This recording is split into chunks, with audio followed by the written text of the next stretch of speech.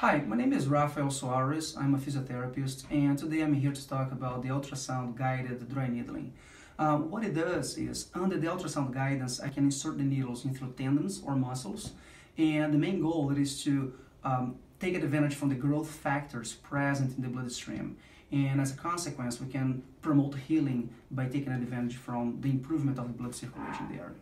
So we're going to do an imaging ultrasound for the supraspinatus tendon.